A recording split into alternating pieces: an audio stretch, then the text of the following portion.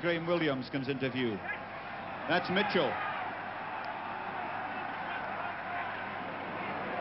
Michael trying to haul Colin Meads out of it.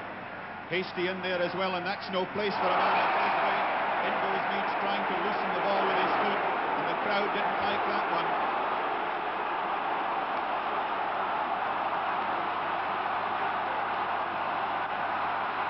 And this is going to be very interesting, because I have a feeling that Colin Meads may have been ordered off the field.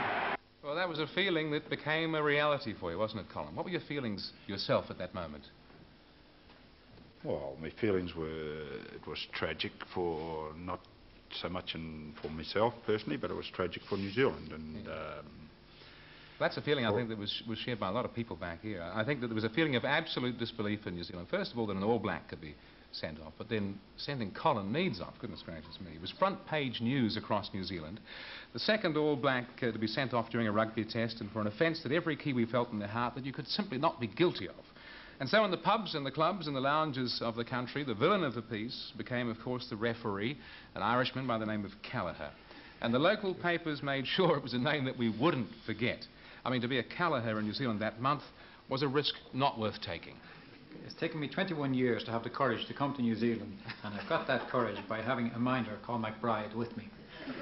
That's the voice of the man who sent you from the field in Scotland that day. From Dublin in Ireland, here for you tonight, please welcome referee Kevin Callagher.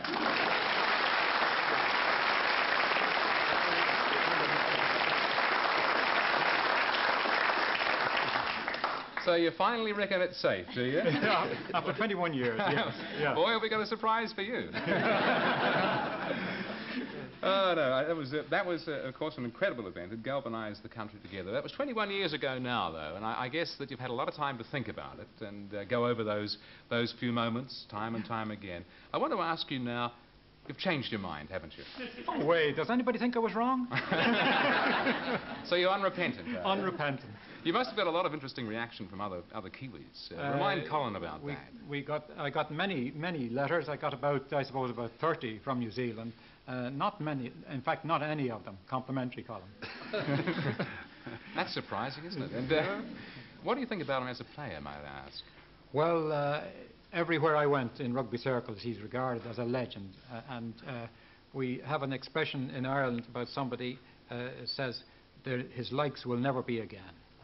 Well, they're fine words. I thank you for that. However, there is something I would like to do. I want to set the record straight tonight once and for all. I actually have the whistle that you blew that day on Murrayfield. And I think it's only fair and right if this time Colin gets the chance to blow the whistle on you and send you off.